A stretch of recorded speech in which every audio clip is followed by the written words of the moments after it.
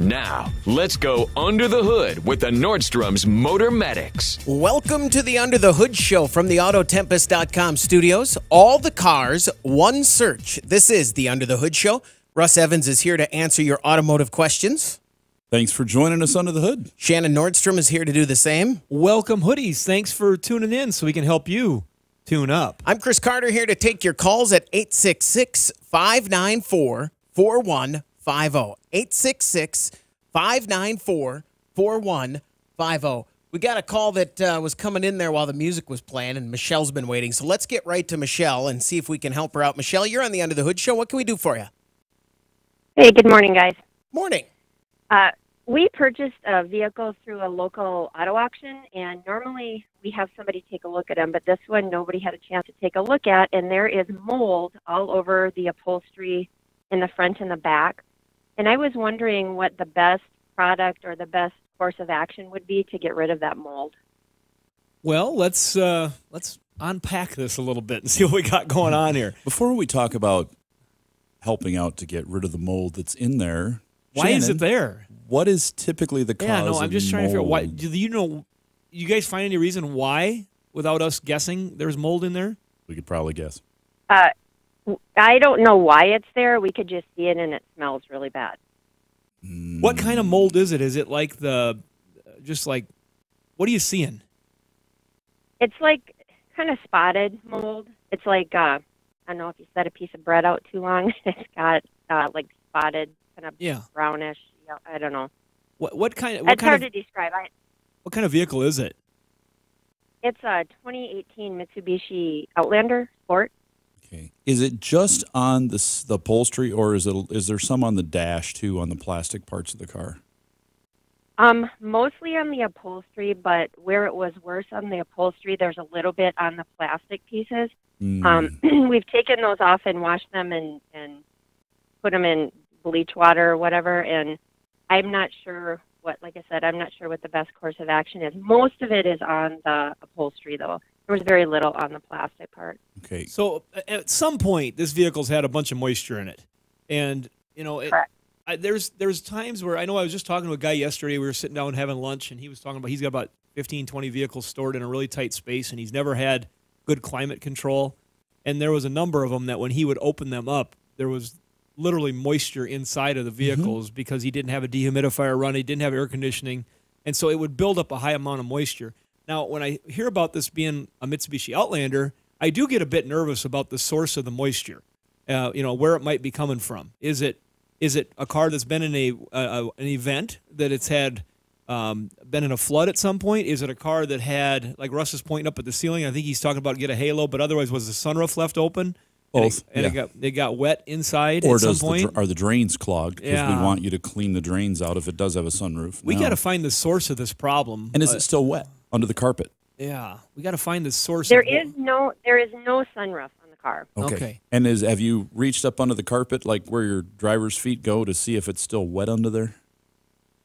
My husband pulled all of that stuff out, completely removed everything from the inside of the car, and there was some moisture underneath it. Well, it wasn't moisture. It was actually just mold. Like I said, it came from an auto auction, and so I don't know. When we got the vehicle, there wasn't condensation on the inside of the windows or anything, so I don't know how long it had been there. Well, that's good then, because if it runs and drives really well, you shouldn't. I'm not going to worry a whole lot about problems that are there today. If it's dry under there, but there's some signs of mold, that's going to come from one of two places. The moisture got in there either because it was in a really snowy climate and it got a lot of snow on the feet in there, which does happen, and then that would take a lot of snow foot melt. And then it was parked and closed. Yeah. Or it's been driven through enough water to get inside. It doesn't have to be necessarily a flood, quote flood car, but it could have enough water that it got above the floor pans, or it could have had even a drain open on the floor, and if it was just touching the floor pan, it could come in. You want to check those sources, and as you go down the line, if you start having any weird electrical noises or issues, then you may have to do some further checking. But at this point, if it's all dry, and let's just assume the water's gone and it's not going to come back, then to clean that, bleach tends to turn mold. It changes the color of it so you don't see it, but the mold still stays there. Good old soap and water does a great job of cleaning off mold. A scrub brush, not too heavy that you damage the upholstery, but just a scrub brush and soap and water, even dish soap and water, like Dawn or anything like that, and a shop vac is great. You're going to get it a little damp. You don't want to get it flooded, but a lot of times people will just get a rag soaked in water, wring it out pretty good, but not completely dry. Scrub the seat, then shop vac it to take all the mold spores out. And you're going to have to do that a couple times because you've got the mold spores left behind that will continue to grow. And once you get all that cleaned out, you'll still have a little bit of that smell in there. And you could use something like our partner Liquimolly, their interior cleaner. It's meant to be sprayed on, let sit about 5 minutes, and then wiped off dry. That can go on the plastic as well as the upholstery. I've seen people use other cleaners like Febreze, and I personally can't stand that smell that it leaves behind, even though the other smell's gone. It's just pretty strong. I used it in Shannon's when they had the mice in the air, and it smelled like, whoa. One of the things that if the car ends up having an odor that just doesn't go away, I would suggest, and it might cost a little bit of money, maybe you get lucky and find a recycled original equipment used one that's in good shape yet that hasn't been out in the weather, because a lot of times if you get it from salvage, the carpet is not something that is, unless it's pulled out right away in the dismantling process, it's not often kept clean.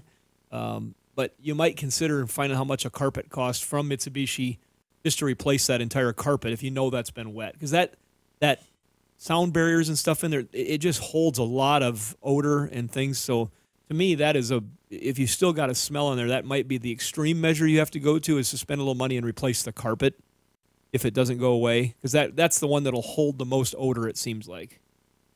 Okay, well, that's good to know because we took the carpet out and we actually did clean it with Dawn dish soap and a pressure washer, and that carpet seems to be fine, but it's the seats that we haven't got to those yet, but those are where the most smell is coming from. Yeah, you got to just keep digging. I once fixed a vehicle. My wife drove it for 2 years, and then she had an accident, and then it got wrecked, but it had been in a major water event. Was it the Prelude? It was the Prelude. Score.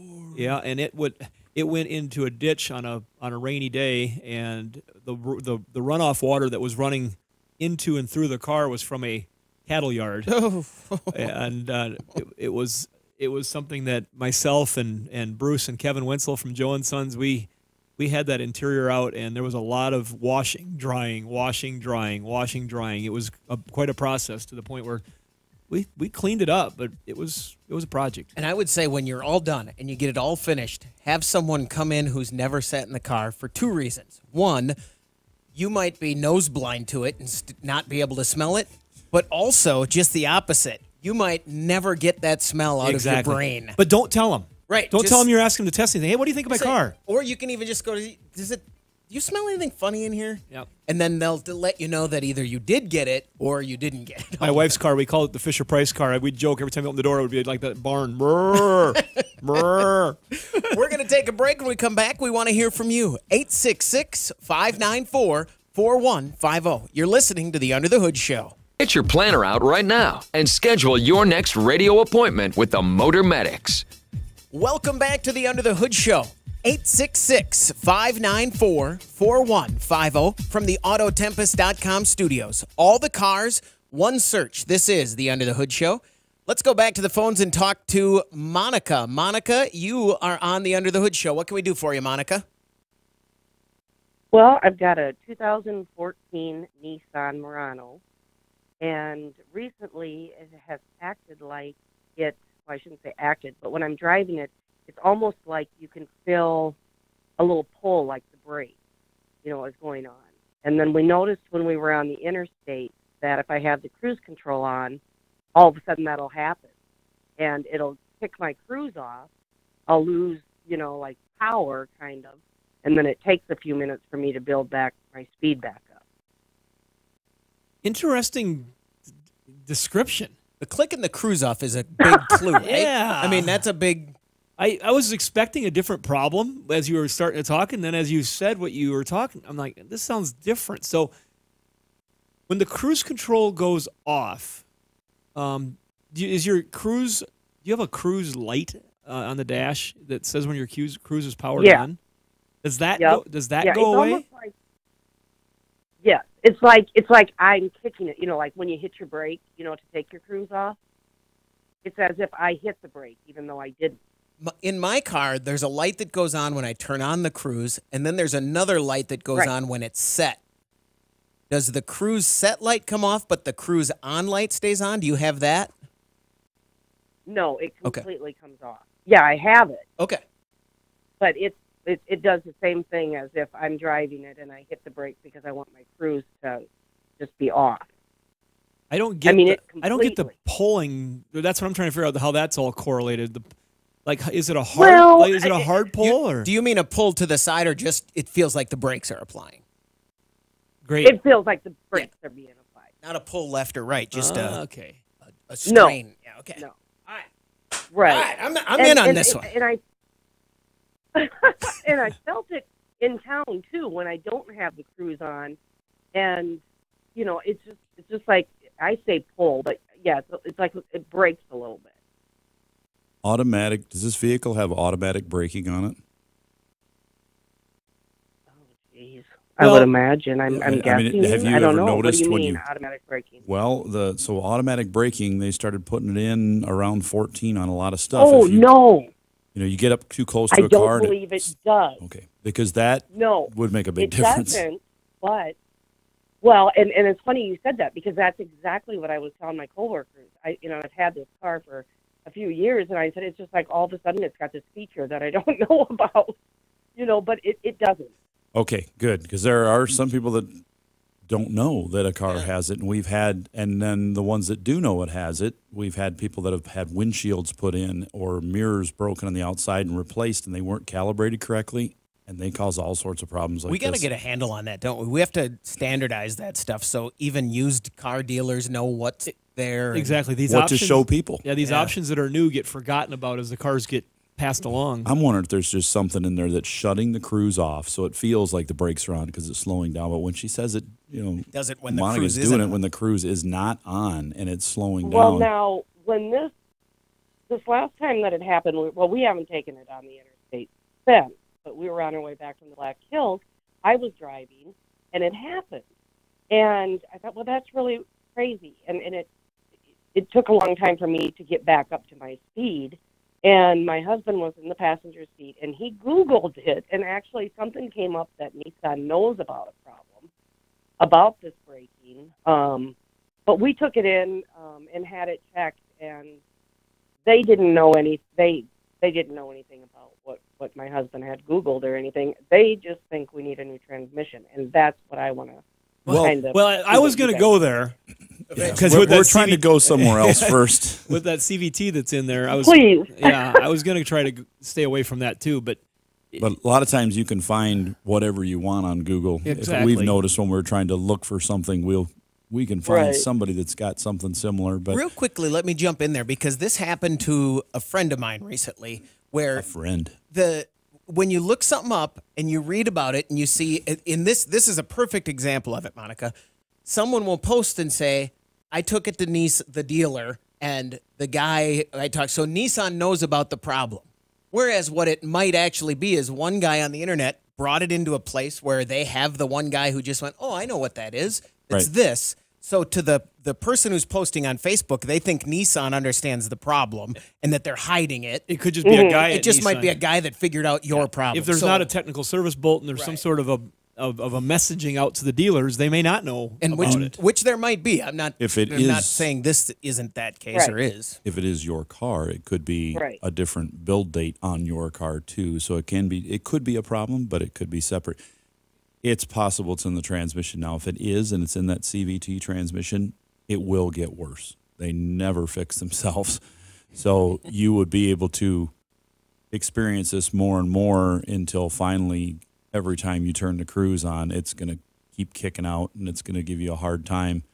And there should be, so a person at a dealership or not at a dealership who is experienced with a scanner should be able to look at it and look into the cruise portion, and it should tell the system what the last thing was that turned the cruise off. and it's great for diagnostic purposes. We use it all the time on many manufacturers. If somebody says my cruise shuts off sometimes, I look and I say, says it was the brake pedal. And if they say, nope, definitely wasn't pushing on the brake, I want to make sure that the brake pedal's tight and not hanging and bouncing on the switch. Then I want to go to the back and make sure if it's got trailer hitch wiring, it's not shorted and giving a false signal that the brakes are on because the brake lights are blinking back there, or that I have a shorted taillight board. But if it says throttle position sensor or transmission range sensor, then I'm going to look a different direction. And that'll tell me, it'll give me a good guide as to what's going on. Russ, is this a code or something that's going to be in there stored as history, even if they don't have the problem occur? It'll be stored for a certain period, not forever, but if she just got back from a trip, it could store it for a few days. Because that's the time to look. Does it do? Could you replicate this on any given day? Oh, I'm sure. Because if the shop, I'm sure it's happening enough that if the repair shop can replicate it, they could actually do it live and have somebody drive it and see why it's kicking it off. And did you say it does get the same sensation with the cruise off when you're just driving? You did, didn't you? Yeah. Yeah. So. Right. Well, that's what it. Yeah. When I first noticed it was when I was driving in town, and that's where I made the joke that I had this function that I know that it doesn't have, but it was almost as if I was getting close to a car, and it brakes. How many miles are on the car? Like what you guys were talking about. 88. All right. Well, here's what I think we need to do. You need to get this probably. I don't know. Maybe she doesn't. Maybe she's just got to keep driving it. But I was going to say two things at once. Here's the thing I really want to say. If you're driving with your foot pedal and something happens, and without even thinking about it, you can give the vehicle a little more gas or do something with the foot pedal to compensate for whatever just happened. And if you've driven a car long enough, you kind of do it just without even thinking about it. She has to really step on it to get up to speed again. But if a car has cruise control turned on and it gets a glitch that's quite minor in its system, or it's going to say, no, I can't drive you anymore. There's something not right here. Mm-hmm. And then it kicks it off, and it's more noticeable and it's more pronounced at that point because if you're even on a slight incline, it'll freak you out. Yeah, so that tells me that tells me that like Russ said, that computer it's getting a signal saying, I don't like this. I'm turning myself off, and that should be stored, and they should be able to find that, why it's turning it off. And you use the cruise control as the remedy or the clue. If you're in an escape room, that'd be one of your clues to figure out what's happening all the time. I was recently in an escape room, so it just made me think of that. So. You got out. That's good. Eventually. With a lot of clues. But with 88,000 on a CVT Nissan, when she said she had 88,000, you reacted because it's plausible. That's plausible. So many transmissions in vehicles overall and engines and stuff, rear ends. And when you say this car at this vehicle, I've seen a lot of them right there. Is it going to get worse? Or they go many miles. I mean, we've seen them with 200,000, but we've also Let's not freak her out too bad. But is this one where if she doesn't get it fixed right away, it gets worse, but it'll wreck more? Or can it's if a CVT is done, it's pretty much done in this case. But so she can maybe budget it, drive it for a few more weeks, months, and then it's always good to keep saving. Monica, thanks very much for the call. Good luck. 866-594-4150. Let's talk to Tony. You're on the End of the Hood Show. Tony, what can we do for you? Oh, hey, I got a 69 Chevy pickup I'm going to restore. What I need to know is on the frame, is there a difference between a 3/4 ton and a half ton? There typically is. On most all those models, they're going to have a larger channel frame on a 3/4 ton or a 1 ton than they do on the half ton. And I believe that was the case in that era. We really got into fixing up trucks. My dad did, and I was a little kid following him around in that era. Fixing wrecked pickups and things like that. And I don't know ever that we were able to switch between a 3/4 ton and a half ton frame when we do some major repairs. I think that's the first thing I would do is measure the frame channel for the width of it, and then the overlap on the where it's bent in the C channel. That's I'm quite confident they're different, but I've been wrong before on things like that. But that's what my quick memory serves me up. Russ, does it sound like it would be interchangeable? As far as swapping the bodies, you could, I think, but I believe, Shannon's right on that. And, as recently as 10 years ago, I was doing that on my own on an older one. And I know the springs and everything are different on there, but I believe that frame was just a little bit heavier. Tony, thanks very much for the call. Good luck. 866-594-4150. You're listening to the Under the Hood Show. Car feeling ill? Don't want to spread it to your wallet? Call the Motor Medics now for free advice. 866-594-4150 from the Autotempest.com studios. All the cars, one search. This is the Under the Hood Show. If you follow us on Facebook and you join the Hoodie Fan Club at underthehoodshow.com, you could win a hoodie. Like Jen Wilson, who listens to us in Liberal, Kansas. Congratulations from all of us under the hood and our friends over at Universal Technical Institute. You can find them at uti.edu. They'll get you trained when you want to get out and be a automotive technician. And here's the deal. I've been listening to some places that offer courses like business courses and things like that at their colleges. And a lot of them have been thinking about getting into an electric car course. Okay. And how does this fit in with UTI, Universal Technical Institute, do you ask? Well, I'm going to tell you. So these people are getting in because they said right out when I was listening to them, they said, well, we were kind of afraid to get into the internal combustion thing because there's just a lot of stuff there, which tells me they're not up to speed. They're not Universal Technical Institute. If you want to go someplace that's going to train you the right way, that has years and years of already well-rehearsed experience, it's Universal Technical Institute. They already have the connections. They're not going out trying to figure out how to develop a curriculum. They're way in front of it. So they're going to help you get what you need to get the job that you want at better pay with a better set of skills, period. So Universal Technical Institute, uti.edu. Check them out. 866-594-4150. Tony hung on. He wants to ask another question. Tony, go ahead. Oh, okay. Say if the frames are different, what about the upper and lower A-arm? Are they swappable? You can buy so much more stuff for a half ton than you get a three-quarter ton. Well, the as thing, far as aftermarket goes, like tubular A-arms. yeah, I went around the corner here in the break, and one of our guys, Charlie, that's been in this business for a long, long time, and I asked him the same question. That stuff is different for sure. Yeah, I asked him the same question about the frame because something was tickling my brain saying I wasn't right on that answer, but he thought the frames were different also. And then I'm quite confident when you get into the control arms and the spindles, that's all going to be different. And you got to watch your year because some of them had in the 67, 68, they had drum brakes, and then you get into your disc brakes, and then on the back end of the half tons, you had coil springs and leaf springs in between the years. So there's so much customized stuff there for, but I don't think much of that half ton stuff works on the 3/4 ton. Right, I'm going to go with disc brakes. Yeah, that'll especially 100%. New spindles and everything. If you've got it stripped down, so you've got a 3/4 ton two-wheel drive, right? Correct. Okay, if you have that, I would look close.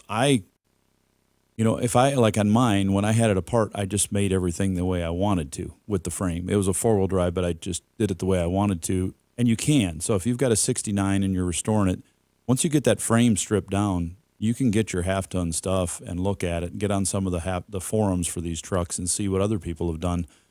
But I would bet you could, a lot of people try to go heavier. They take these half-tons and they want to put the 3/4 ton springs on it, and then you get a weak frame. But you've got a pretty strong frame already, which is great if you're going to be driving this thing hard and twisting and all that. So, but nowhere near the strength of the new 3/4 ton trucks would be. So you should be able to put lighter springs on the rear of it, half-ton springs, so it's a little lower, your smaller rear end under it. I mean, that's where you come to a big change. You're changing all your brakes anyway, so when you do that, you don't have to worry about, because the lines are all different between a 3/4 and a half. But I bet you could switch out. If you're doing everything as a kit. Take some measurements on that front end where the control arms mount to the frame. You may be able to swap them. And you may call a company like Ride Tech, we used to use back in the day with our Nordstrom's Factory Performance. And there was other ones that we used that they're going to know that right away. If you tell them, I'm doing this kit, I want to switch all this over. I bet you when you get a hold of one of their specialists, they're going to know exactly what can be put on complete as a kit. Because when you look at these build shows and things like that, Russ, you're right. They oftentimes will replace that whole setup together, and if the mounting point on the frame is the same width, there's a good chance that it could work as a complete deal. If you dream it, you can do it. We took a 49 GMC grain truck that was 20-some feet long and swapped out the rear suspension in it without any welding. It was all bolt-on for that. And then the front, we took all that 3/4-ton stuff out and put half-ton on it. That took a little welding, but it was already a part. If you're down to a bare frame, mark out what you want, get a welding shop involved, put some brackets on, make it. Dream it, build it. Sounds neat. Sounds like a lot of work. I got the welding shop myself, so. Perfect. Oh, that's even better, yeah. Tony, thanks very much for the call. Good luck. Let us know how it goes. 866-594-4150. Let's talk to Jay. You're on the Under the Hood Show. Jay, what can we do for you? I got a 2010 GMC Yukon. I've got the service StabiliTrak, service trailer brake, and service traction control lights on. And I can't figure out which item to start with first. Well, the thing that we will tell you quickly is that this is the good news. They could all be related to one problem. And so that system that is involved, you're talking about StabiliTrak, analog brakes, all traction control. They all have to do with the sensors on the wheels. They all have to do with you could have a sensor on the bottom of your steering column that's bad, a yaw sensor or something like that. It could be even a case where the throttle valve is starting to have a problem and it can't get the consistent signal from the throttle, so it says, oh, I can't control the things I need to control, so I got to put this light on. Russ, where do you start with something like that when it comes in the shop? We plug our scanner into it and start looking to see if we've got any codes in the system other than the brakes. Because a lot of times the only thing you're going to find in your brakes is a code that says invalid serial data received, which is going to give you all those lights and all those problems. Invalid data means just what Shannon said.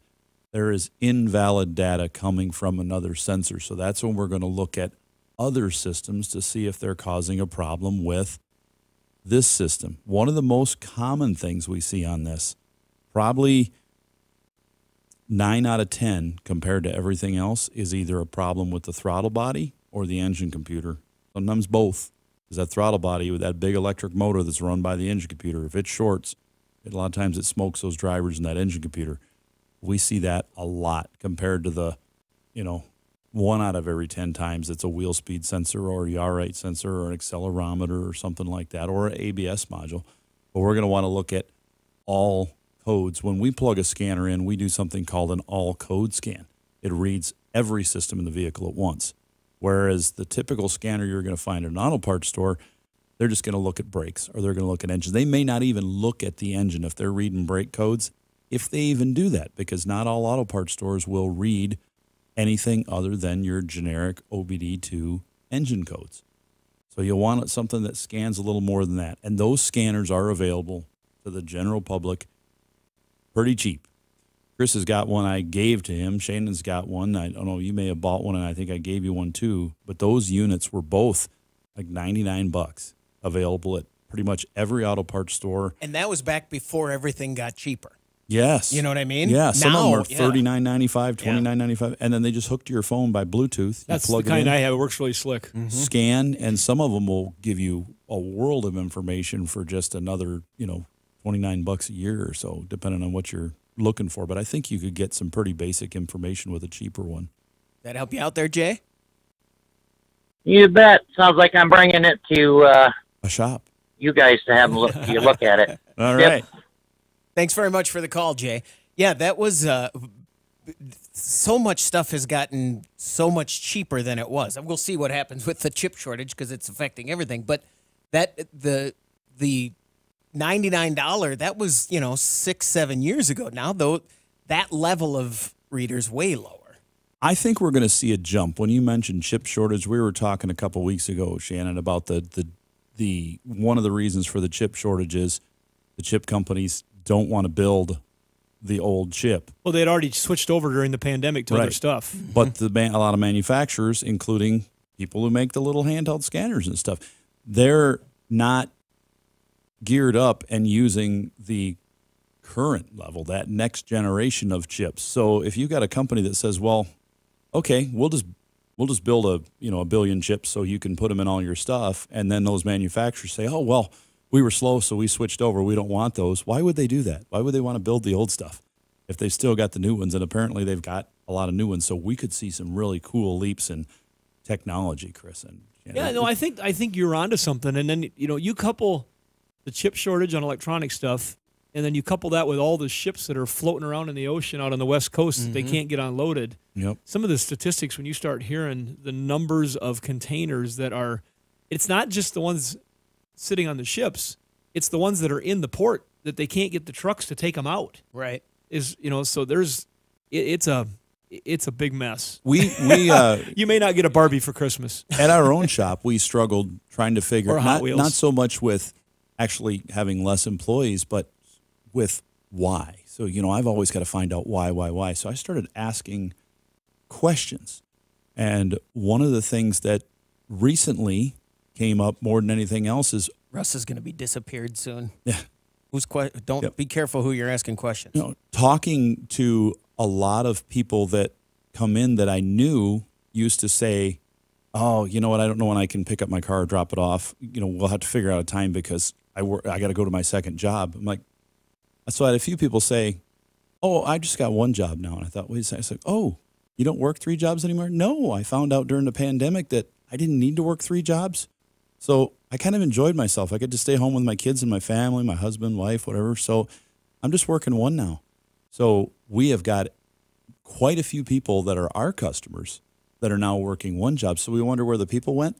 The people didn't go anywhere. Mm-hmm. They're just not working 3 jobs or 2 jobs. They just decided Definitely to work some one. of that going on. So good for them. And the rest of us will have to figure it out if that's the case. I'm glad they weren't sitting at home just not working. They just chose, hey, if you want to work one full-time job, more If I power don't to go you. out 2 nights a week, I don't have to work 3 nights a week. But we'll be having some discussions soon on the radio show, Chris, about, so if you look at the UK, they were struggling to get gasoline a couple weeks ago because they didn't have truck drivers. So they had the military enlisted to help them out and get some stuff. But now they've got other things. But we're starting to see an oil shortage in the United States of not petroleum motor oil, but the actual bottles of oil on our shelf to get the oil changed. So, Chris, you don't have to worry about it because you do every 2 years you change yours? If necessary. If necessary. Let's talk to Lisa. You're on the Under the Hood show. Lisa, what can we do for you? Hi, thanks for taking my call. You bet. I have a 2008 Toyota Corolla, and it has 185,000 miles on it. And about 4 years ago, it just all of a sudden wouldn't start, but then would start. So we took it to the Toyota dealer. They kept it for 2 or 3 weeks, trying to see if they could catch it when it wouldn't start and so on. And the only thing they could come up with, it was the security system, the wires behind the dash they took out, and they said they secured those and also coded us new keys. We went great for 4 years till this summer, and then all of a sudden it's doing it again. So we took it to another Toyota dealer. They kept it for a month, 5 weeks, and couldn't seem to come up with anything, decided maybe the wires were loose again, put in new spark plugs, and we went for about a week, no problems, started up again. And they just gave up. They said they had no idea what it was. And so I drove it like a month, fine, no problems, and now it's just randomly doing it again. Like this morning I went out to start it up, it started up. I went out 5 minutes later, turned it over, and won't start. So we're just kind of a wit's end where to go with it. So we're going to help you. This is going to sound a little smart, Alec, but I'm not. Yeah, I maybe do intend it. You've had this problem for 8 years, and we're going to help you solve this on the radio show. Well, no, just 4, like 4 years ago. But it's such Only a great 4. car. I love it, and I don't want to get rid of it. Yeah. And so it's just like I'm just trying everything. It just seems like there should be some solution to it, or do I just dump it and be done with it? It does turn over, but it doesn't start. Right, just randomly. Right. And go weeks. when it had this other problem 4 years ago, it did exactly the same thing. It turned over but didn't start, correct? Exactly. Has it ever had a theft light or security light or little picture of a lock on the dash when it was not starting? Yes, it will flash there down below the dash, that light and stuff. And I know when you take it out, it's supposed to flash.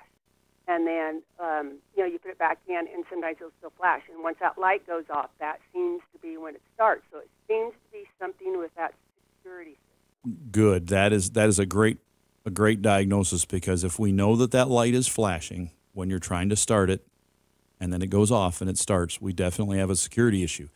That can be from the key. It can be from the lock cylinder in the dash that you're turning with the key, or the sensor there, or with the security module. Any one of those can cause that problem. Wiring is pretty rare unless a rodent has gotten there, a mouse unless or it's something. been affected at some point by a flood or an animal or something. Yep, that'll do it. If not, if it was my own personal car and I was fighting with this, it's almost impossible to figure out which one of those it is. And sometimes I pick up each one of those components from a certified auto recycler, like car dash part, and I just replace them all. Put them in, replace them, and know I've fixed it. Because I can say the one thing about those Toyotas, it is extremely rare to have a security issue with them. So it's probably just a failed component. It's not like we see these every couple years or every once a year. It's like, I think we may have seen one once ever in one of these. So getting that fixed should be the... You may have to replace everything in the What kind of programming would that require quickly? Program the engine computer and the theft module on it once it's replaced. And that can be done as far as you know? Should be able to. Okay. Yeah. Lisa, thanks very much for the call. We're going to take a break. 866-594-4150. That's the number to reach us. We'll be back on the Under the Hood Show. Car feeling ill? Don't want to spread it to your wallet? Call the Motor Medics now for free advice. Welcome back to the Under the Hood Show. The phone number to reach us, 866-594-4150. From the Autotempest.com studios, all the cars, one search. This is the Under the Hood Show. Let's go back to the phones and talk to Gary. You're on the Under the Hood Show. Gary, what can we do for you? Yeah, I've got a 2003 Ford Escape that my daughter used to go back and forth to college. Okay, so when she got married, they brought the car back to us. It had a remote control start on it. Well, they had just put a new battery in it, and if you didn't start the car like a couple times a week, it seemed like the battery wouldn't stay charged. Something was running it down. And I called the guy that put the remote control start in, and he said that wouldn't pull enough amps to run that battery down. So it kept doing it. So I took the fuse out of the remote control. Didn't start anyway. It didn't work. And I just took the fuse out, and I took it to the guy that works on our cars all the time, and he run all kinds of tests on the electric, and he couldn't find anything running it down. Said the battery was good, everything was good. And so since I took that fuse out, it hadn't done that since then. Could that pull enough amps to run the battery down? So any malfunctioning electronic component, including a remote starter system, can cause a battery drain enough to run it down. In a normal operating state, no, they shouldn't. But when they fail, yes, they can. That remote start has the capability, when it is operating properly, to turn on your ignition and drain current, to send a signal out to crank the engine, and also to run your heater and your accessories. So if any of those were active, yes, it could pull the current down. But what they're telling you is absolutely correct. If it is working properly, there's no way that it's going to run the battery down in 2 days. It just won't. But malfunctioning, yes.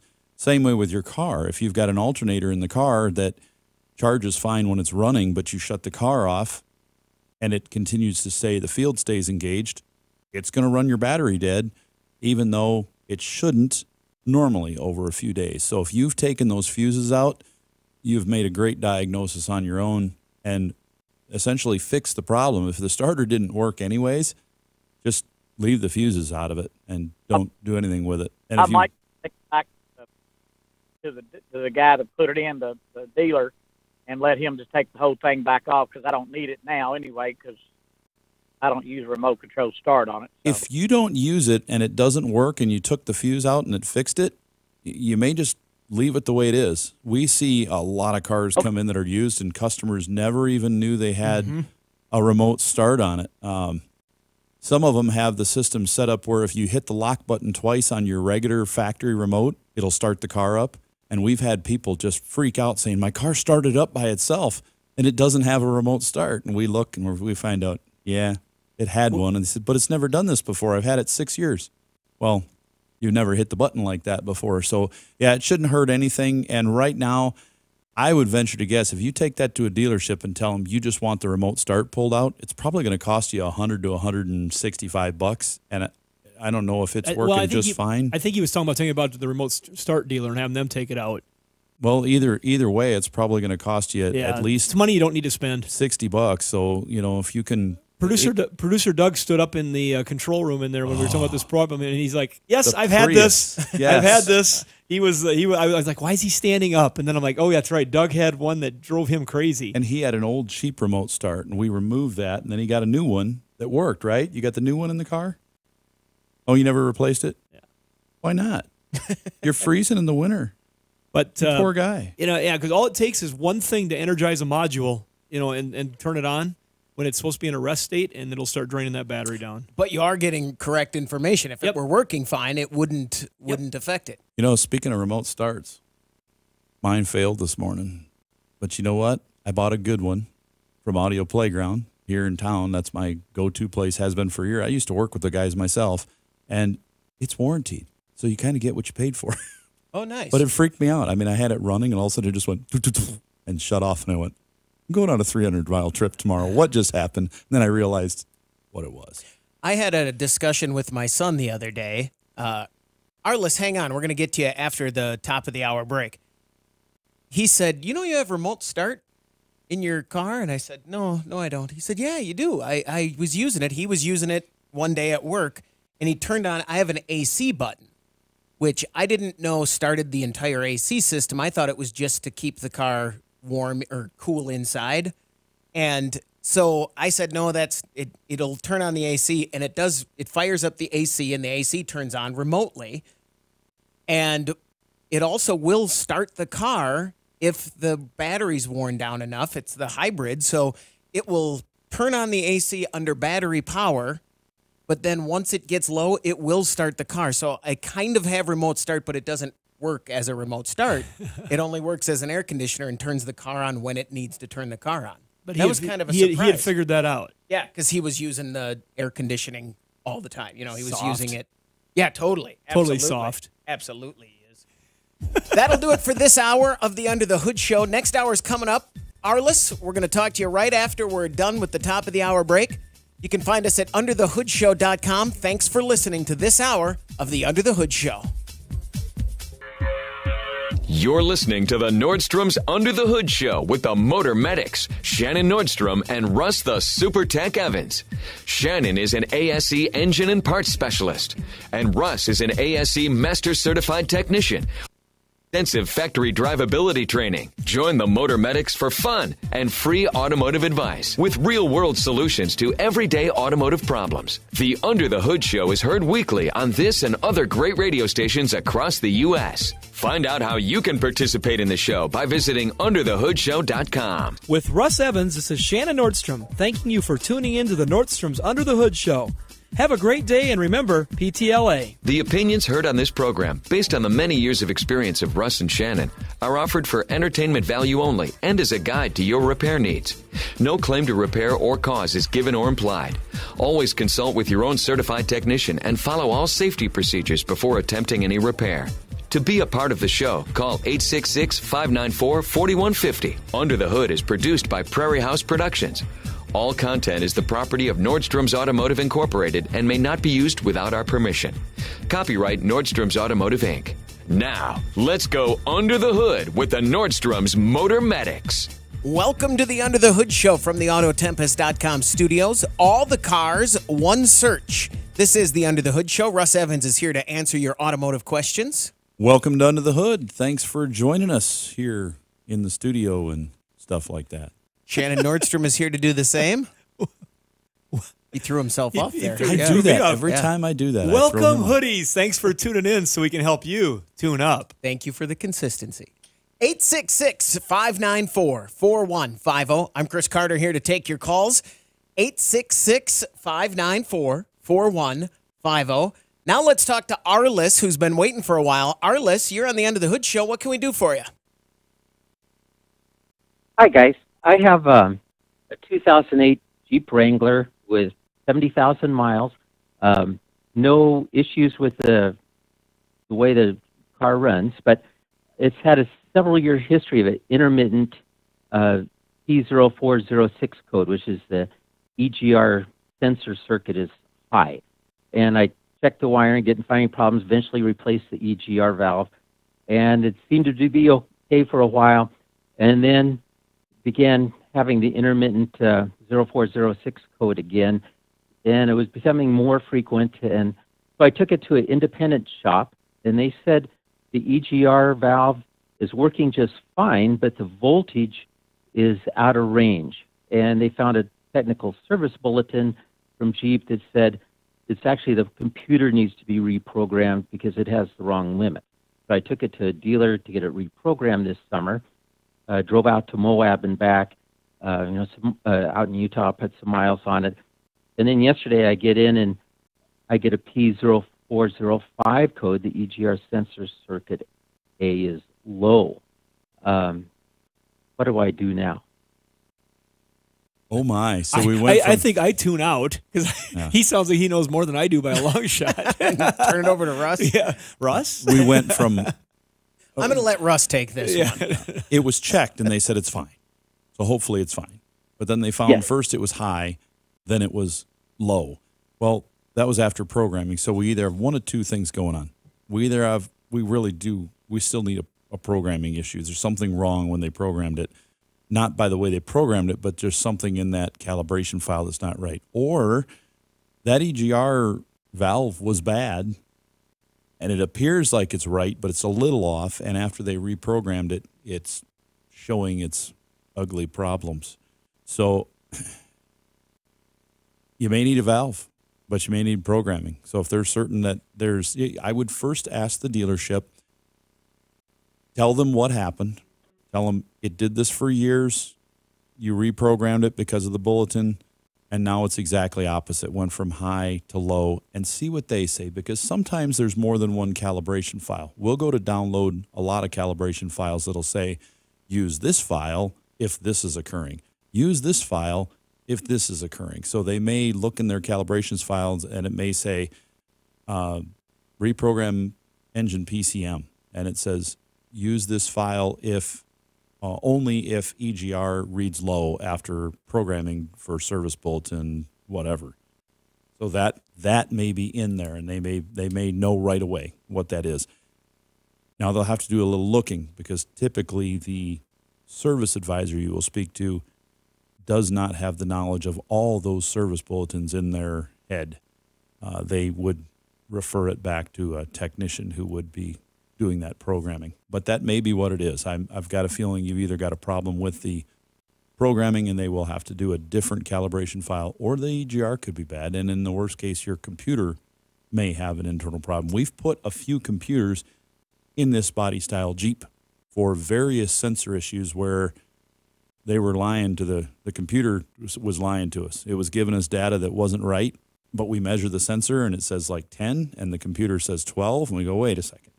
I'm looking at the sensor physically with my voltmeter, and it says 10. Why does the computer say 12? Does ever you discovering it just make it fix itself, like it was lying and knew it was lying, and then it goes, okay, I'll do it now. It just looks at us and goes, buy a new computer. All right, Arliss, you held on over the break, and I got to ask a question that just made me go, This Jeep, you said you drove out to Moab. How modified is this Jeep? Oh, not too much. I put like a 2.5-inch lift on it, and steel bumpers, a winch, but nothing radical. Okay. So that's why I was curious if it had any different performance Exhaust. upgrades done to it or anything like that. And now we got to play a game since you were patient enough to wait for us so long. This is a He's got an 08 Wrangler. He's driving it to Moab. So he wants to get out and really use it like a Jeep, not a mall crawler like the one we had. So what color do you think his Jeep is, guys? Darlis, don't tell us. Okay. I'm going to guess that his Jeep is red. I'm going white. I'm going just like I liked your mall crawler. I thought that was a good looking Jeep. It was white, right? Yeah, it was white. Okay. Yeah. It's black. It's black. Arliss, what color is your Jeep? I almost bought a black one, but it's red. It's red. Oh, congratulations! I had a vibe going there on that Yeah. one for some reason. Oh, I got lucky. Well, that's pretty cool. And was it fun out in Moab doing that? Oh, we had a great time. Yeah, Did you go out with a group or by yourself?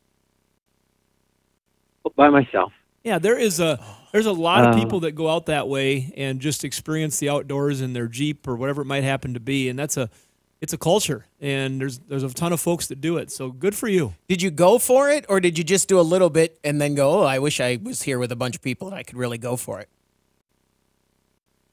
No, I don't do anything too difficult. Like if you know the trail system, about a level 4 trail is about the most I will take on.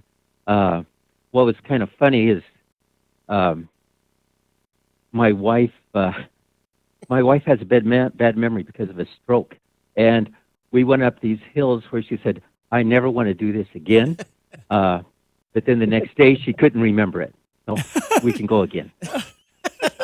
Arliss, thanks very much for the call. Shouldn't laugh, but that's a good sounds story. Like 50 first dates. Sounds Oh, you love roller coasters. I do? Okay. it sounds going out to Moab in a Jeep. Doesn't matter what you do, it just sounds cool. It sounds great. Arliss, thanks very much for the call. We're going to take a break. When we come back, we want to hear from you. 866-594-4150. You're listening to the Under the Hood Show. Car feeling ill? Don't want to spread it to your wallet? Call the Motor Medics now for free advice. 866-594-4150 from the Autotempest.com studios. All the cars, one search. This is the Under the Hood Show. Now let's talk to Zach. Zach is in Missouri. Zach, you're on the Under the Hood Show. What can we do for you? Hey, guys. How's it going today? Fantastic, Zach. So what I've got is I've got a 2007 Mazda CX-7. I bought it as a gas getter because my main vehicle is a 3/4 ton Silverado that gets 2 miles to the gallon, I think. So I bought this car as a gas getter, and I've got a strange problem to where sometimes it's a stop sign, and Oh, you're breaking up there a little bit, Zach. sometimes. Go. Hold on. Start over. Oh, sorry Sometimes about that. when you start all over on that. Okay, can you guys hear me good now? Yeah. Okay, I'll quit walking around. So I'll be driving. Sometimes I'll stop at a stop sign, and it will just die. I will shut the key off, turn it back on, it fires right back up. Recently, what it's decided to start doing is I will pull into a parking lot. I'll shut it off. I'll go out to start it. I get a no start condition, no click, no nothing. It will not start for hours. I will leave it. I'll come the next day, and it will start right back up. Puzzling. You're definitely saving gas. Oh, yeah. That would not be the great. answer he's looking for. 1,000 miles a gallon right now. First of all, when he said Mazda CX-7, I went, "Oh, cool! It's and then I remembered, Not not an an R. RX-7, it's No, a it's CX. C. It's a little different. Yeah, Yeah, it's that letter makes a big difference on the front. And the CX-7 is, I guess, not what I would call the ultimate gas saver, but in comparison to your truck, it is. Right. Which motor is in your CX-7? Yes, very much. Honestly, I'm ashamed to say this because I'm a really big car guy, but this was literally bought for the gas purposes. I think it's like a 2.3, maybe. It's a turbo 4-cylinder. Yeah, that's Still pretty strong for the weight of the car, though. Yeah, that little turbo motor is good job, Russ. You got to go by, horsepower weight ratio like a plane, because in this car, so let's say this was a 69 Chevelle with a big block. That's a lot heavier car, almost twice the weight. So you could take about half the horsepower of that. You're not quite comparable. Yeah, you got the hatchback going there, the mid-size hatchback. Yeah. But the problem you're having, though, is not related to any of the thing we're talking about right now. No, but I think so. The dying at stop signs could be partially related to this no crank, this complete no crank. I think you have a complete open circuit in either the power or the ground going to that battery, and it may be just a weak terminal. Those battery terminals are really cheap on those cars, the way they make the clamps work. If you can grab a hold of it and move it at all, that end probably needs to be replaced. They're like a bolt-on type terminal on there, and you can pick those up. They'll sell them. That end piece on there, you just take the nut off and replace it. You can't put a universal one on with a clamp because you have to cut the wires, and there's just too many things going into that. That's why we pick those up at auto parts stores. Get the right ones. Even if they're looking a little iffy, you'll want to replace them because they're cheap insurance for you. But if you've got a connection that's getting a little weak and there's a little corrosion inside where you can't see it, you turn it off, it doesn't start, temperature, humidity changes, and then it makes a connection and it fires right up. But if you lose that connection even while you're going down the road, you come to a stop sign, you get little fluctuations in the charging and things of the car, and it can cause it to die on you, and then it starts right back up. It could be everything to do with just that. Yeah, I went through and checked as many of the grounds and powers that I could get to. I put it up on my lift, and I basically went underneath the whole undercarriage looking for it because it did seem like there for a little bit that maybe humid conditions caused it more, but I couldn't really find a major plug underneath there unless there's one I'm missing because I was hoping maybe I could find one that had some corrosion in it that may have had something, but all the connections I could find are, even the battery terminals at this point, everything's still nice and metallic looking. It's not corroded by any means. Everything's nice and tight. I'm definitely feel like I'm looking for some kind of a plug that's got some kind of a weak connection that changes with heat. That's the strangest thing. One thing you could try if, the temperatures are still staying up right now, if it doesn't ever do it in cool weather, as we cool down, you might try cracking a window or two when you park and see if letting some heat escape. If it doesn't do it, internal temperature. There could be a module in the fuse panel area or something to do with that under that extreme heat. That we had that problem with Hondas back in the day, and some Toyotas even. I think that they would build ambient temperature up inside the vehicle with the windows closed, and it would make I can't remember which module it was, but it was something on the fuse block that would make that module just short out, and it wouldn't continue the main relay was going. Yeah, wrong. It wouldn't send the start signal. And do you have other things that power can up? I ask you guys this? What's that? Yeah, so that's the thing. Whenever you turn the key on, everything's there exactly how it should be. It's just a no. It almost acts like an immobilizer system almost. It's almost like it's saying, hey, I haven't shut off the alarm or something like that, and it's everything's there. It's just nothing happens. If you don't have a theft light, you could get a push button for a start where you clip onto your starter and then one to the battery just to crank it and see if it'll crank and fire that way. Because that would be. It does have the anti-theft light. It does? Yes. If it's got an anti-theft light blinking when it's not starting, that's a whole nother thing. That's not a connection issue. That's a problem. Well, let me say this. So, yeah, whenever I turn the key on to the on position on the days that it doesn't start, once I turn it on and, your typical lights fade out, the anti-theft light is not on there. I will say this. It does have a remote start that is, I believe it's a factory. Under the hood it says, there has been a remote start installed. It's got what looks like a separate Mazda key fob that's maybe an inch by an inch. It's a really small key fob just for the remote start. There's a dealer installed the remote start. Yeah, the remote start doesn't work. So I'm trying to think of any stuff I can give you guys. Yes, find that. That is a dealer installed remote start, and it does have a anti-grind feature. So when you start a remote starter and you get in the car and it's already running, you can't crank the engine. It cuts the connection to the starter. So get under the dash The dealer installed ones are usually not as pretty as the rest of the wiring, and you should be able to see where they've cut a wire and spliced it in, or taken 2 plugs off and spliced it in, unplug it, plug the factory stuff back in, or splice the wires back together, and see if that fixes your problem. That's now that we've gone around to that part of the block. I bet that the starter kill portion of that remote starter, which is not working, is causing your problem. That makes perfect sense. Okay. There you go, Zach. Thanks very much for the call. If you don't use a remote start anyway, we had a call earlier. Mm-hmm. In his case, fuse out wasn't causing the problem. But if this is causing the problem, just get rid of it if you're not using it anyway. Zach, thanks very much for the call. Good luck. 866-594-4150. Let's go to Minnesota. Talk to Brian. You're on the Under the Hood Show. Brian, what can we do for you? Easy question for you.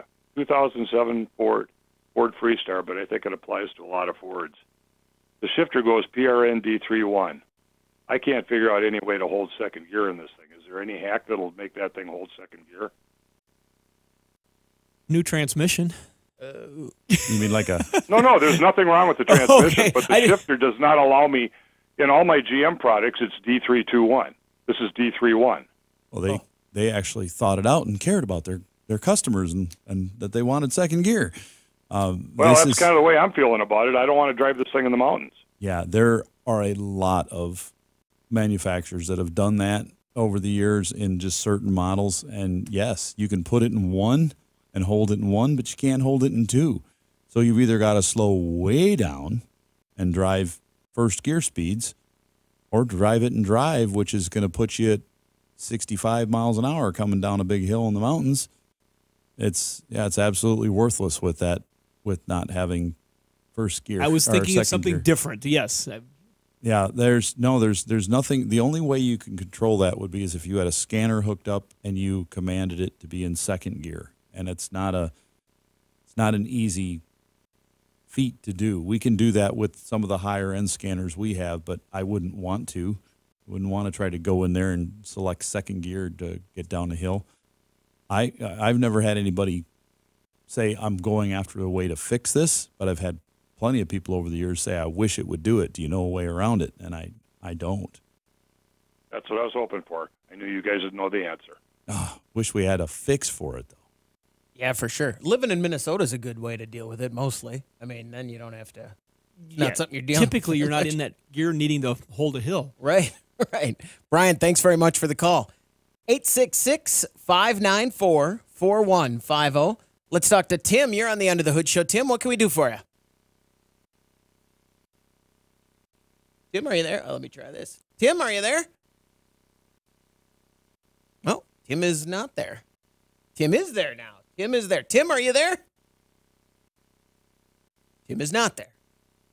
Keep getting signals now. Let's try one more time. Then Tim's gone. This is it. I've had enough of Tim. Tim, you're on the Under the Hood Show. What can we do for you? Hey, this is Tim. I called a couple of weeks ago about a BM with a DPF. Yes. The diesel.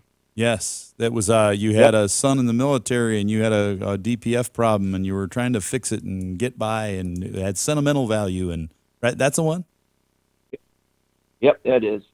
And what it is I had the knock sensor. They replaced 2 of the knock sensors, and it cleared all the codes but the DPF. So I just wanted to thank you guys for the advice. Great. It saved me a lot.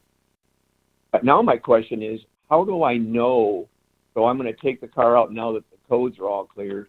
How do I know that I have cleared the DPF?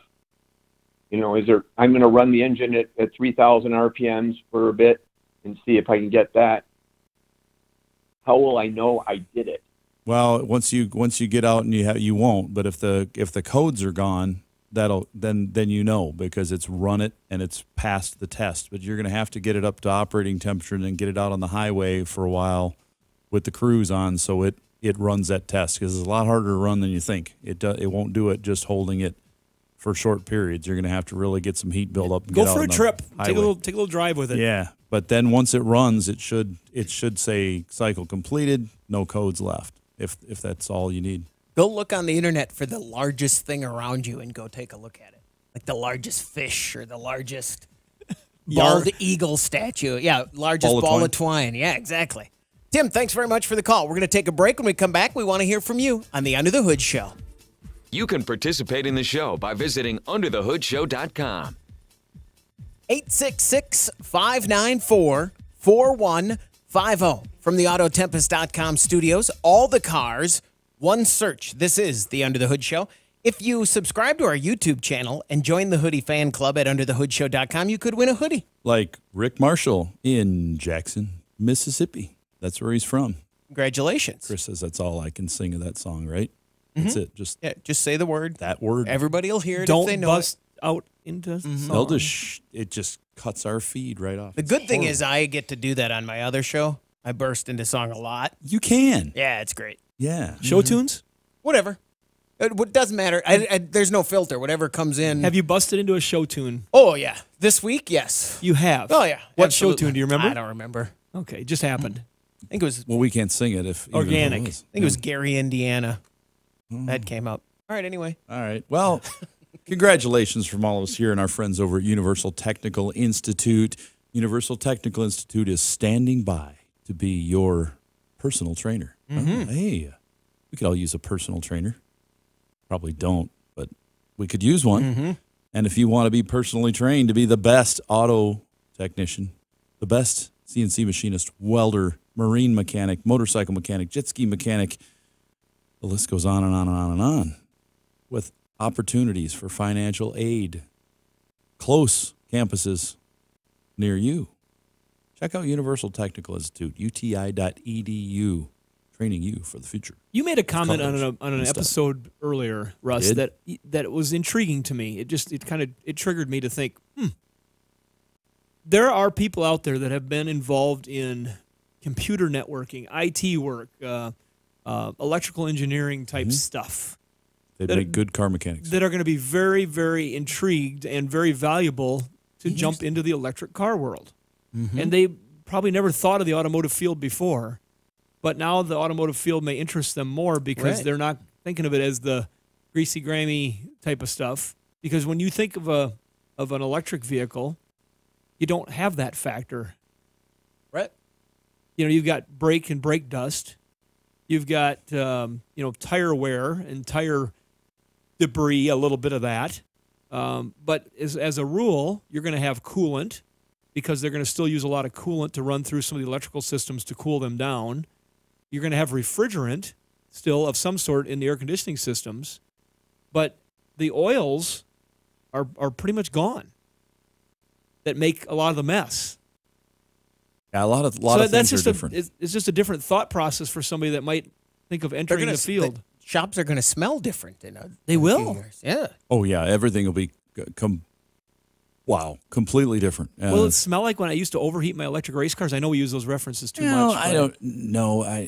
For a broken one, is it going to be like burn for in the instance, microwave? you can be Tesla's starting to have a few independent repair shops now because that's one of their biggest downfalls. People are like, well, I can't get my car fixed. I got to go to Tesla.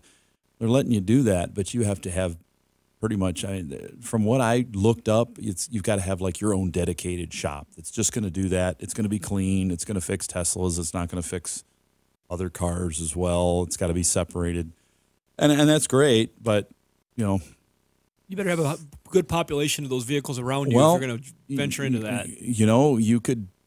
Or concierge tow service. Well, everybody that I know that has one around this area, and there's quite a few. There's quite a number of them in our Several area. hundred of them, but when I looked up the registrations on them. But the repairs, everybody that I know that has one, they've all said the same thing. I haven't had to have it repaired yet. Some of them had them 5 or 6 years. Other than a few little nicks and scrapes here and there that needed some body work, they just didn't need any repairs. So I'm like, boy, it'd be like the Maytag mechanic. Well, one of the things that people are missing on the cars is the brake slides need to be lubricated, and that's not getting done on a lot of people's. Well, so Teslas and even the Prius, a lot of those electric cars, they're using regenerative braking, so they use the electric motors to slow the car.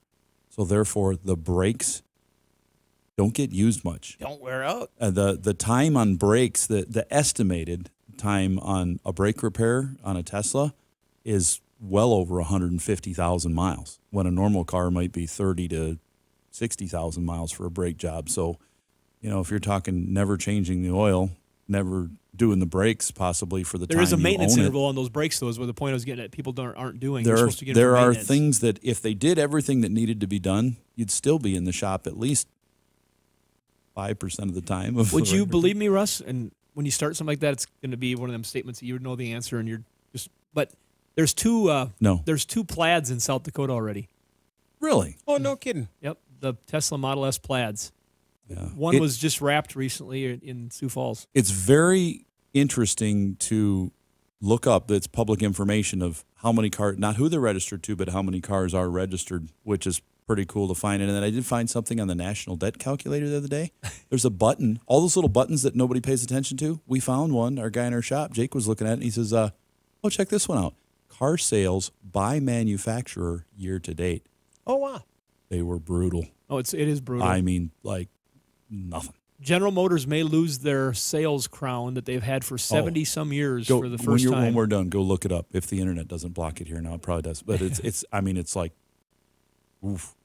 866-594-4150. Let's talk to Adam. You're on the Under the Hood show. Adam, what can we do for you? I have a question on, somebody told me to use steel wool on chrome as far as the cattle guard and running boards. I was wondering what to use and how much that cattle guards would be down in a few years. Okay, so a few years down the road. I'm just wondering. Okay, so is it a steel? Is a steel that's been chromed? Got rusterator on the pipe. Okay, what we would always... No, it's the chrome has got, because it's a 2015 Chevy Silverado, and it's got rusterator on the pipe. And I'm wondering what to use as far as to get the rust off, so I can save up for in a few years to get a new one. Well, if it's what I'm thinking of, and you're going to like my answer, it gets to be like a surface rust that kind of leaches out of like where the welds are at and stuff like that, and then it gets on the surface of that steel chrome. Get some steel wool, 000, just the really fine stuff, and you can usually polish that rust right off of there if it's not too deep. And it'll take it right off the surface. And then I would just maintain it. I wouldn't plan on replacing that unless you've got a deeper rust problem than what I'm imagining. What I typically see is just a surface rust that just starts and leaches out of maybe a small pinhole in a weld, and some oxidization will pop out of that, and then it starts working around, or salt and moisture will just form on the surface of that steel chrome. Once you get it off, can you do anything to keep it from happening again? I couldn't. I did it on my Volkswagen. I didn't. I did the old Coke and tinfoil trick on one of the bumpers, and it worked perfectly. And then on the other one, I used steel wool, and it worked exactly the same. It worked perfectly, too. But it did come back after a season, a little bit. There is some products out there that are supposed to inhibit rust, but I think they would have a hard time adhering to that shiny chrome surface. I think this just brushing it up every once in a while with that steel wool is going to be your best medicine. Adam, thanks very much for the call. Good luck. 866-594-41. I do want to say that's on a steel chrome surface. Mm-hmm. 50. I'm sorry I cut that off. Because I wanted to jump back in while he was still there, but that's on a steel chrome surface. Don't use that on like a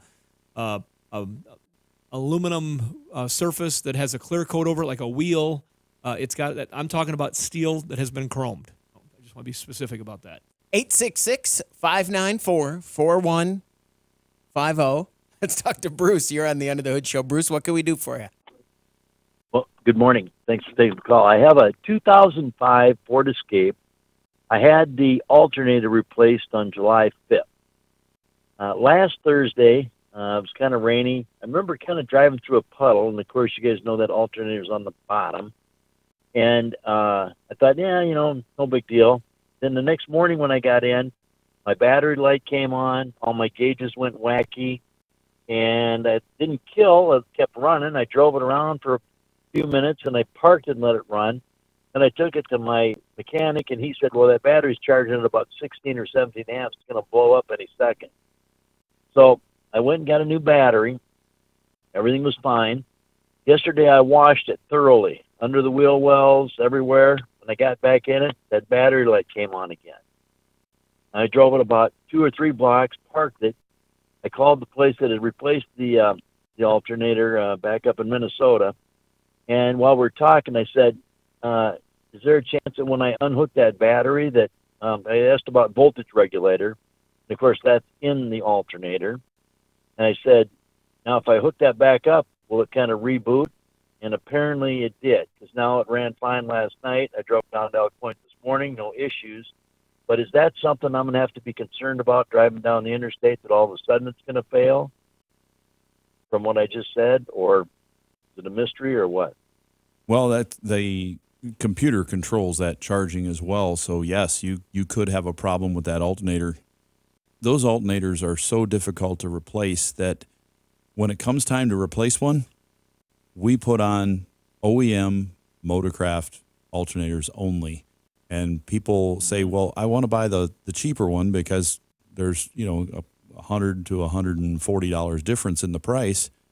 And I tell them, well, I hope you're not too offended, but if you would like to get the cheaper one, I'd like you to find a shop to do that for you, because I don't want to do it, because I'm going to warranty it for a year, parts and labor with unlimited mileage, 100%. So, which means if it fails again, you don't pay a dime. But guess who pays a lot of dimes? Hours of labor to do it a second time. So we're going to use that better quality part, because I've had so many problems with them. The ones that I use the cheaper ones on, almost half of them we had to put in again within a year, and I don't like that. And sometimes they'll pay, those manufacturers will pay a warranty claim on them, but they're almost nothing. So we choose to go with the better one right off. You may have an issue with your computer. If you're able to reset it by disconnecting the battery, that shouldn't reset the regulator in the alternator. Yeah, the alternator isn't going to reset.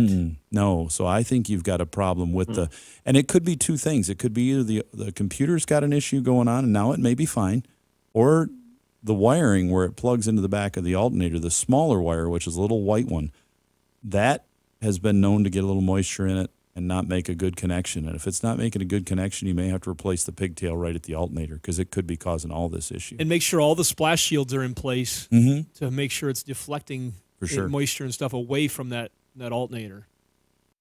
Right. I wondered about that when they replaced it. There's that shield that talks about, Google it and all that. There's supposedly a way you can work it out of there without pulling the transaxle and everything, but they did it the right way. And to be fair to the shop that's up in Minnesota, they said, they would stand behind it 100%.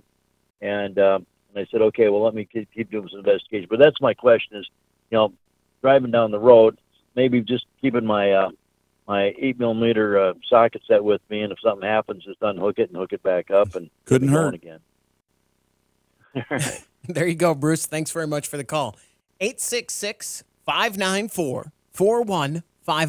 We're going to take a break. When we come back, we want to hear from you on the Under the Hood Show. Car feeling ill? Don't want to spread it to your wallet? Call the Motor Medics now for free advice. 866-594-4150 from the Autotempest.com studios. All the cars, one search. You're listening to the Under the Hood Show. Now let's go to Wisconsin and talk to Derek. You're on the Under the Hood Show. Derek, what can we do for you? I've got an Audi 2019 RS3, and a while back, probably a month or two ago, had a flat with one of the rear tires, and instead of replacing the staggered tires on this at a pretty penny, I decided to, which a lot of other guys do, put 18-inch wheels instead of the 19s that are on it. The challenge has always been with this vehicle is that they're big 6-piston calipers in the front, and the 18s, most 18s don't clear. Found a manufacturer that made them relatively inexpensively, and I put those on there. New lug bolts that are conical. Immediately after driving it, had wheel or steering wheel vibration, and so we thought it was a balance issue. And part of it was that we thought that because there's little clearance on the wheels, the calipers, that it didn't balance well, because those, even though they're using low profile wheel weights, that we still might be out of balance. So I actually took it to a different independent place because I couldn't get back into the dealer in time. And they rebalanced them to no avail. We ordered poly hub-centric rings. That did not solve it. They road force balanced it, and I still have some it's enough vibration in the steering wheel. It's different. I'm hearing that people are telling me I should still get, instead of the poly, the plastic rings, I should get metal. Other people are saying that's not going to do anything. Someone said you should be checking the alignment. I called an alignment place. They said that shouldn't be doing anything. It's still got to be a balance issue. Yeah, not a vibration. Outside of me getting my winter wheels, which I've got a set of 19-inch with winter tires on there. Not quite winter here yet, but I know that those have been solid, so I'm getting those back and I'm going to put those on. But outside of that, what else could be wrong? I'm concerned that it's not necessarily a balance issue, especially after they took them off and put on a road force balancer, but something out of round. If you're feeling it in the steering wheel, it's got to be in the front end. So I'm going to want to have the car off the ground with the suspension supported, not the frame, so the control arms are hanging down, but I want the jack stands like under the end of where the struts mount there, towards the end of the control arms, holding this thing up.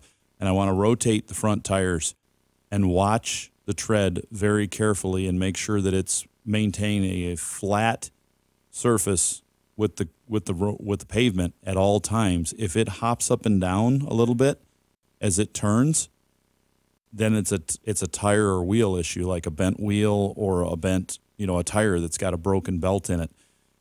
I have seen them put a tire with a belt that's a little crooked on a road force balancer and balance it out. You could balance, if a tire was square, if you made one square or an egg, you could balance it. You could put the weights where it's going to balance it. But when it contacts the road, it's going to hop. It's not going to be even, so it's going to lift the tire and dip the tire, and your wheel is going to go back and forth as you drive. So I want to physically look at the tire as I'm turning it and watch it. Hold a piece of chalk or a crayon directly under the tread where it's making contact just barely with a section of the tire, and then turn it. Does it make a mark and then not make a mark and then make a mark and not make a mark? If it does, that tire is not round. The run out is off. And that will give you a heck of a vibration. Because in my Camaro right now, I've got the same thing with staggered wheels on that, and they're expensive tires. And I've balanced them a couple times, and I can't get all the vibration out, even though it's perfectly balanced, because the tires now, as they've aged, they've started to just twist a little bit, and they hop. They got a little bit of hop. So at different speeds, I feel it in the steering wheel and in the back end of the car, and I can't do anything about it other than change the tire on the thing. So I bet you have something that's either the tire, and if it's not out of round, if the tire and wheel are not out of round, but it's still moving up and down, you've got a hub that's bent on one of those on the front because it's in the steering wheel. So that's what we'd look for. You can balance them till you're blue in the face. I don't think that's going to fix it. I think you've got something out of round. Okay, and they have moved the front to the back, and the challenge always is that in your Camaro you may know, but like in this, the calipers in the back are nowhere near as challenging as the front. And there's millimeters between there. Oh, they're monsters. They have to use the low profile. Yeah. Yeah, and that's the hard part. When I moved it from front to back, it did not. It didn't change anything. So I don't want to mention any names, but the place that I've gone to has gone above and beyond what they should have had to do. And he said the next step, because they'll warrant, even though they didn't sell the tires, they're a dealer for that tire. Said that they will work with them to replace the tires if need be, but they didn't want to have to go that step if necessary. So I guess when I put this other set on, we're gonna pinpoint this as whether it's a vehicle issue or if you put tire and wheel. You put those winter tires on. If the problem's gone, then stick those wheels on a balancer and just spin them by hand and watch the tread and see how much run out you have. Because I've seen, when people are looking for a balance issue, I've even done it myself. I'm like, it's got to be a balance issue. And then I look at the tire and go, oh, well, that tire's moving up and down more than it should. There's my problem. And I think because it's small that it's not an issue, but it's causing the issue because it doesn't do it with the other tires. And the bigger the tire you get, the less out of round it takes to cause the shake. You could have a very big bounce on Chris's Prius, but you may notice it in the Audi with that tiny little bit. Derek, thanks very much for the call. I feel pretty good about that answer there. I feel like you vibrations, most people put up with them. If you're driving a Chevy Impala and it gradually gets bad over time, you just go, oh, I never really noticed. Yeah. And then you fix it and they go, oh, yeah, it is better. 866-594-4150. Let's talk to Daryl. You're on the End of the Hood Show. Daryl, what can we do for you? Hey, I have a question. 2006 F-150. I forgot the size of the motor. Is that 5.3? Probably a 5.4. 5.4. That's right. Okay. Cam phasers. Now, mine haven't gone out yet. It's an 06. I only have about 85,000 miles on it, but I understand they tend to go out after 100,000 on that. So what can I do to stop that from happening, if possible? And then I was looking at that information online, and they were saying something about you can lock out those cam phasers. You can. We just did one. Should it be done? Well, we just did one. There's no need to do it until there's a failure. But it's not the cam phaser that's failing. It's the engine failing that doesn't allow enough oil pressure to reach the phaser, which makes it not operate like it should. And eventually, if they get bad enough, they'll damage the phaser. We saw when we did the lockout kit on one 2 weeks ago, we saw damaged phasers. And this person had been running this thing with those phasers clacking and rattling for a year and a half. And so it didn't surprise us that they were damaged. So we had to replace the phaser and lock it out, which was kind of pointless because we had to spend the money on a brand new phaser where we could have saved the old one and just put the kit in it. But the kit worked fine. The kit we use now is 50 state emissions legal, so we had no problem putting it in, using their tuner to program it, and it worked perfect. I mean, it had more power than it did before, so we were plenty happy with it. But if it's working good, there's no reason to do anything to it now, and you can keep your engine protected if you use good quality engine oil in it and good quality filters and keep it changed on a good interval where you don't get that oil really dirty. The engine life will be greatly extended. We use oil from our partner Liqui-Moly quite often now. We're having some people start asking about it by name, and it's been a very good quality oil. And I think if you run a good quality oil in there to keep the protection of the engine up, it's going to last you a long time. We've seen some of our customers with 300,000 miles on one of these, some with many less. Daryl, thanks very much for the call. Good luck. That'll do it for this hour of the Under the Hood Show. Until next time, you can find us at underthehoodshow.com. Thanks for joining us.